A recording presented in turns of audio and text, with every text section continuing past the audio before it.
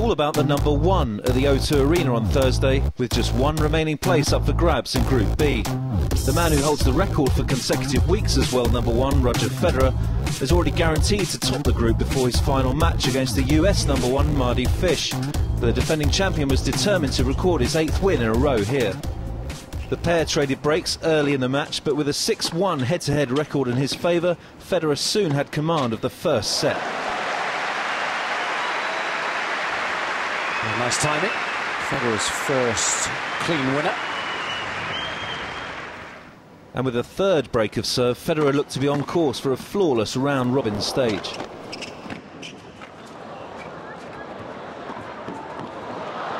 Well, he took PCH1 there, didn't he? It's a nice scenic route to take along the Californian coast, but got there in the end, nevertheless. 15. In the second set, though, the Tour Finals debutant showed why he has posed problems for Federer in the past 2 meetings. Oh, yes! Giving Federer a taste of his own medicine net. But in the decider, normal service was resumed and Federer marched to his 15th consecutive win since bowing out of the US Open. He's made it.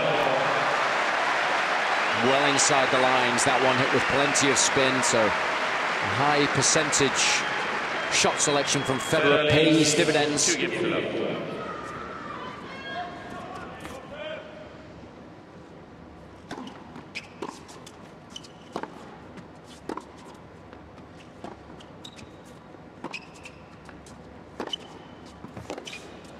And that'll do it.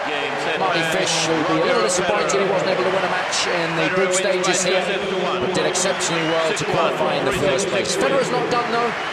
He's through as winner of this group to the knockout stages, the semi-finals on Saturday.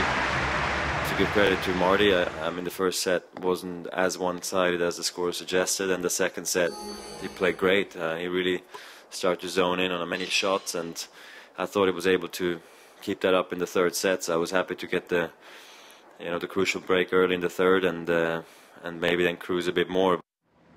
The fifth seeds Papana and Qureshi went into their final match without a win in the doubles, and in their own words played their worst match of the year against Poles Fürstenberg and Matkowski. Oh, great move from Marius Fürstenberg. Stuck the volley so well. 40 love. The 8th seeds needed just 25 minutes to take the opening set and needed even less in the second.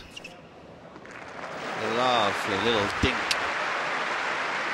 Not much you can do except say too good.